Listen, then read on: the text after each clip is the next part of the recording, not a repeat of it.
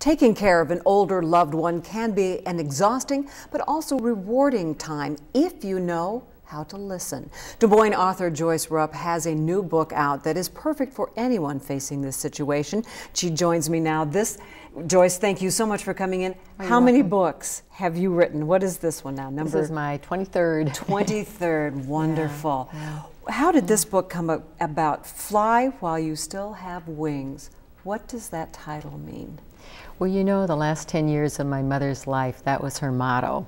My mother lived with a lot of gusto, and she loved life, and she had a lot of health problems, but she still wanted to enter every day with as much enthusiasm as she could, and she had a great sense of humor.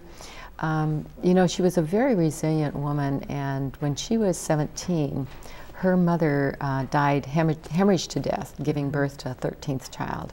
And my mother was the oldest of those remaining children, and so she took over that household. You know, it was a Great Depression. Her dad was out of work.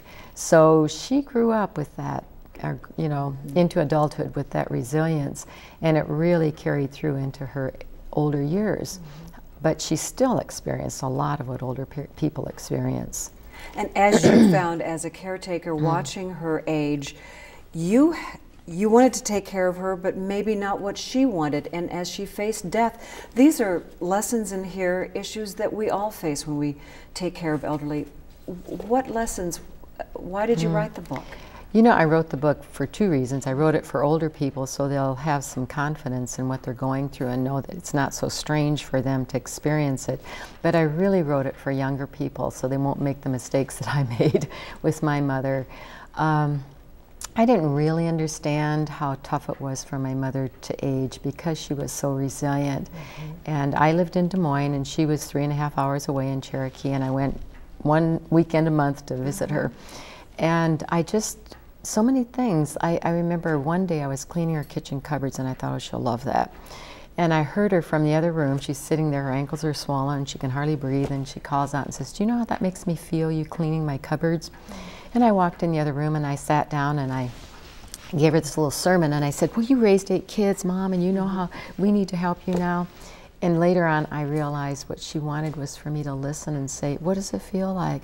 What is it like to be so diminished and not be able to do what you used to do and move from active into being stage, which was really tough for her to do. And you felt guilt. Have you moved past that now and shared, as you said, what you've learned and how we all can deal in this situation? Molly, it's such a good point, because I had a lot of regrets, and I realized it was actually in writing the book that I worked through those regrets, and I feel very differently about them now. It's really a matter of saying, you know, I have to forgive myself. I didn't understand. I wish I'd done things differently. But I think it's real important to look at those regrets that we have, and hopefully, you know, if people read this book, they can maybe make some decisions with their parents that, you know, are really healthy and good, and asking them what they want instead of treating them like children. That's a big one.